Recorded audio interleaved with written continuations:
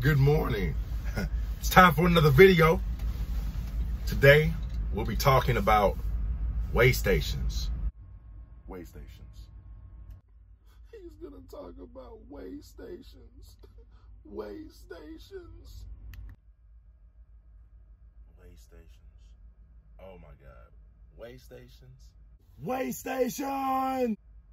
Yes. Weigh stations. The proper way to do weigh stations. Weigh stations can be real confusing. So today I'm gonna try to show you, if I can run by a weigh station that's open, how weigh stations work. And the easiest way to try to get past it with no problems. Number one easiest way is to check your truck and your trailer, which is called what? A pre-trip. Make sure you do your doggone pre-trips. That's the best way you can be prepared for a weigh station. Make sure all your paperwork's right. Make sure all your parts are good to go on the road. Make sure your truck is road ready. It's the best thing you can do to prepare for going through a weigh station, because you never know when you're gonna get that inspection. So the best thing you can do is be prepared. And today, I'm not gonna show you how to do a pre-trip, because by now you should know how to do one. If you're out here on the road, you should have already learned how to do a proper pre-trip. So we're gonna move forward and we are going to learn how to go through the weigh station, because that's something that you might not learn on the road or in school. So I'm gonna show you today. So check it out. There's two factors to a weigh station. Well, probably there's about three factors. Your speed, your weight, and your distance away from another truck. Those things are all factors in you passing by a weigh station. There are two arms that come over the highway, over the right lane that you're in. The first arm that you pass under has a box under it, usually about rectangular size, comes over the highway. The truck passes under it.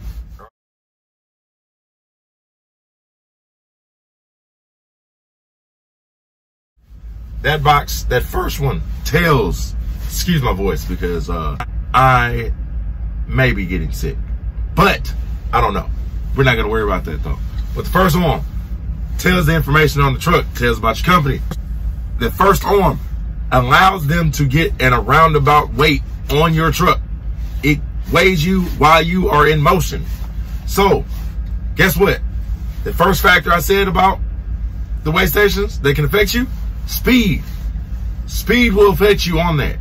If the highway speed limit is 65 miles an hour or whatever the speed limit is, if you are going over that speed limit, you can possibly get pulled in, because guess what? They can't get in a roundabout accurate weight on you.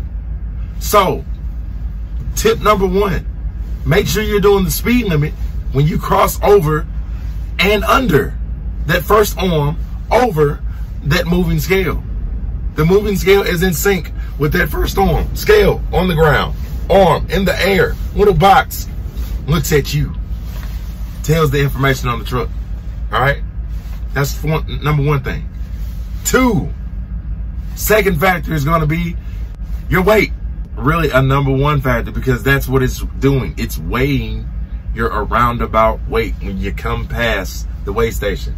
So if you are heavy, most likely between 42, 45, 46,000 pounds. If you're heavy and they get in a roundabout weight that says basically you are heavy, they want to probably check it out and see what's going on, see exactly what you weigh. So you're probably gonna go in there if you don't have a pre-pass. Now, a pre-pass is something totally different. A pre-pass is a little box that goes up in the window, up in the windshield. Gives you either a red light, which means come in the weigh station, or a green light, which means you're good to go. Keep rolling. But everybody doesn't have a pre-pass. I don't have a pre-pass. Not yet, but I'm gonna get one. Because every time that weigh station's open, guess what? If you don't have a pre-pass, you don't know whether or not you have gotten the red light or the green light. So you must go in to find out. So back to the factors of the weigh station. We've already covered one, which is going to be speed. Number two is going to be your weight. If your weight is iffy, meaning you are heavy, they're probably going to pull you in. Third factor is going to be the distance between you and the truck in front of you. If you are too close, wow, I am not going to edit that out because this is real. All right. Losing the voice is real. If you are too close, that's better. If you are too close to the truck in front of you, you may get pulled in. Reason being, because you're too close. Second reason being, because they can't get an accurate weight on you. The first truck is rolled under the box and rolled over the moving scale. They've got a weight on it, but you come right behind them. So guess what? It almost looks like you're part of him. You know those trucks that have oversized load and they're longer than the normal 53-foot dry van or reefer? Yeah, now you look like one of those coming past and they want to pull you in. So guess what? You're going to get the red light. The person in front of you is probably going to get the red light. They may get lucky and not get the red light, but you're going to get the red light most likely, and you're going to go in the weigh station. That's what we call wasted time, because you probably could have avoided that by keeping the necessary distance, which is usually 100 feet behind the truck in front of you. 100 feet will get you an accurate reading on your truck when you come past the moving scale. Now, there's a second arm that comes over the highway. This one usually has a rectangular box that is turned, pointing directly at you.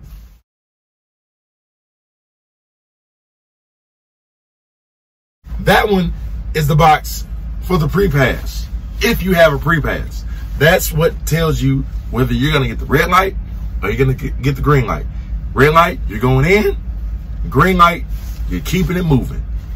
When you get that red light, or if you don't have a pre-pass, like me, and you have to go in when the weigh station's open, you're going to come in the weigh station. They've got a set of cameras, set of let me see you things that you're going to come past. Be on your best behavior right there, because at that point, they can possibly see you. Okay? So, none of this. Don't do this. Don't be like this in the weigh station. It's going to get you caught. It's going to be a bad day if you're doing this. You shouldn't be doing this anyway. So, X that out. Don't have these in coming past the weigh station. Don't do it. I've seen people get pulled in for that. Well, I've seen people get pulled around to the back for having headphones in their ear. Don't do it.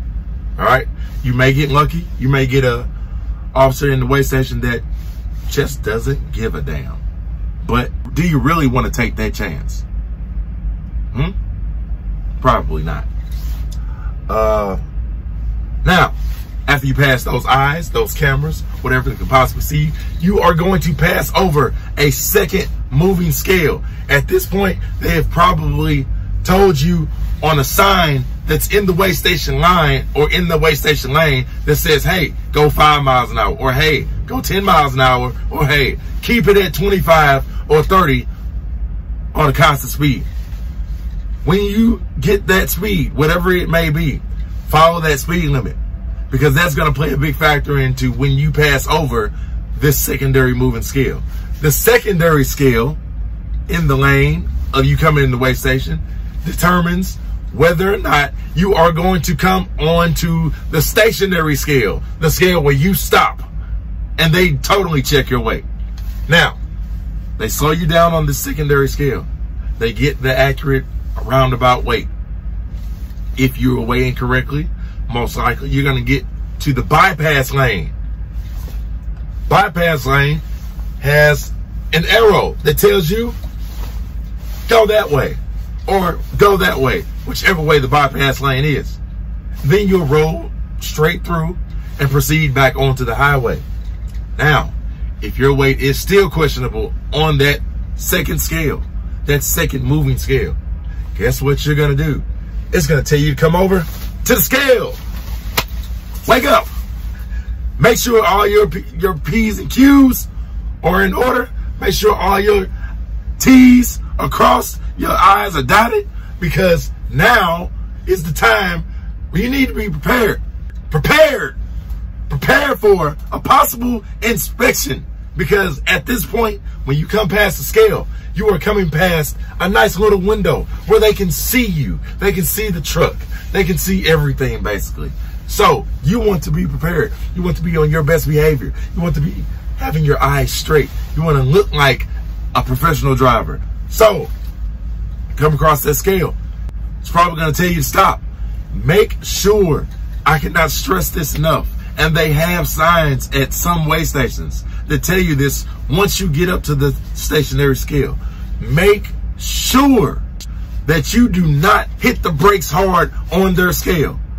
That will be the #1 thing to piss them off. Don't hit your brakes hard. Ease onto the brake. Just ease onto the brake. Ease onto the brake. Because once you slam on that brake and that scale jerks forward and it moves, you're probably going to hear them on the intercom say, "Sir, come into the weigh station, come around back." At that point, it's probably safe to say that you're going to have a bad day. Okay? So, people, let's avoid hitting the brakes hard on the scales. Avoid hitting the brakes hard. So, you roll onto the scale, nice and easy. Bow. Let's say the weight's good. Some weigh stations have little digital number indicators that tells each weight of your axle. Steer axle, drive axles, trailer tandems, whatever you want to call it. But once they have gotten your accurate weight, you're either going to get the proceed to the highway message or intercom message, or you're going to get the have your paperwork ready and pull around to the back, please, and come inside. At that point, just be prepared, because anything can happen. You can get the unknown truck inspection, level 1, 2, or 3, or they can just ask you to come in for paperwork just so they can see your paperwork. It can happen any kind of way. You are at the weigh station officers, the DOT officers' discretion. Just depends on how they feel that day. May get lucky, they don't even want to talk to you. Proceed onto the highway, sir. Ma'am, keep it moving.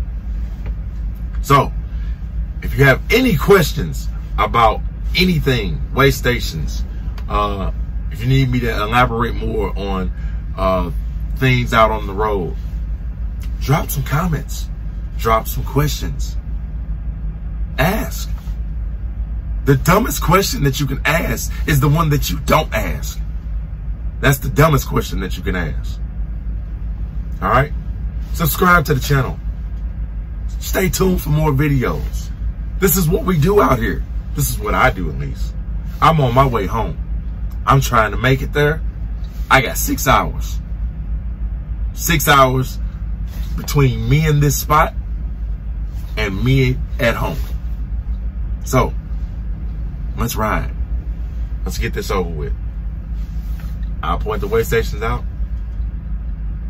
and you can learn from there. Stay with me, ride with me, and we'll get to it. I'll try to explain it step by step, and I'll try to show you as I'm explaining it step by step.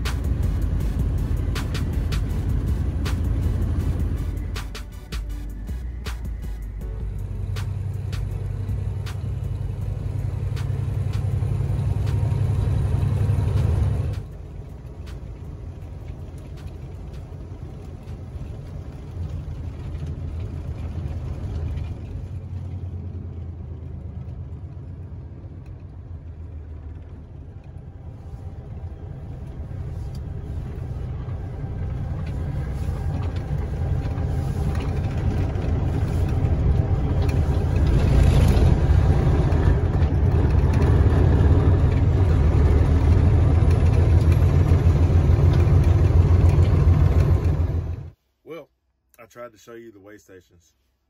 It didn't work out the way I planned. It happens that way. I happened to get lucky and come past them all, and they were all closed.